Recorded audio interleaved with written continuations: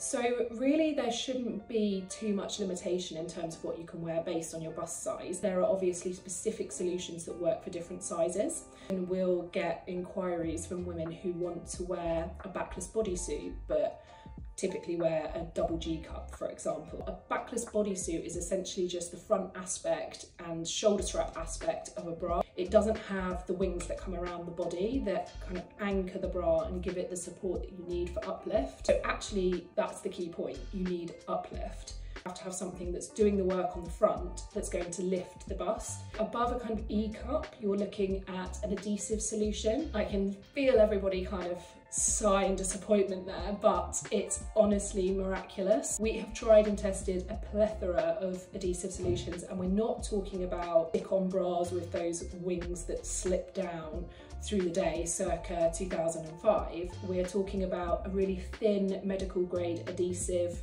clear tape that you apply to the top of your bust. You lift it, you stick it down, does the job of that anchored bra strap. So you then get the completely backless look, but you've got the uplifted bust at the front. But it's absolutely brilliant. It forms a bond with the skin, which means that you can wear it all day and all night and feel confident that you're going to maintain that uplifted shape. There are two different shapes to the tape. One that gives you more leverage, that's got a kind of arm that comes up and supports over the shoulder, one that's just strapless, and actually it's the one we probably recommend more often because it's easier to apply. If you've got any openness at the top of your dress, obviously there's no tape that's showing. We offer to send them a link to our application video.